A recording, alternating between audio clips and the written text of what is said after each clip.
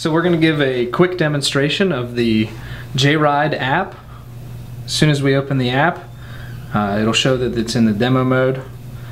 We have a previously equipped vehicle, a XP900, but if we'd like to add a new vehicle, say we buy a XP1000 with JRides equipped, we can come in here. It'll find any Bluetooth equipped shocks in the area, and as long as the vehicle's on, we can see. So if it's a double adjustable set, we can come in here, rename it XP1000, so we can differentiate between our two vehicles. And then here in the vehicle selection screen, you're able to delete a vehicle if you no longer own it, or you can reorder them if you have a favorite that you're always in, to make things a little easier on you.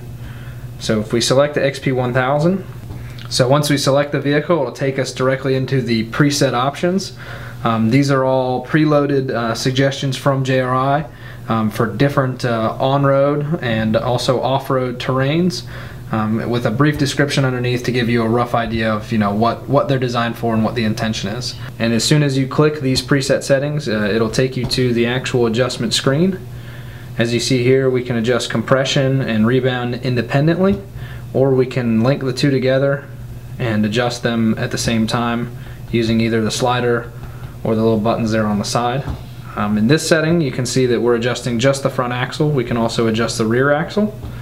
And if you'd like to fine-tune it even more, click the More button, and we can come here to individual corner settings and make these adjustments as we see fit, until we get to a setting that we like on this current terrain.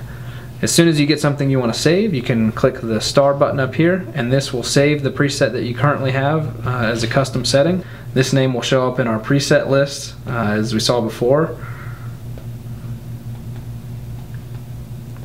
And you can put a little description if it's a certain location that you want to go to.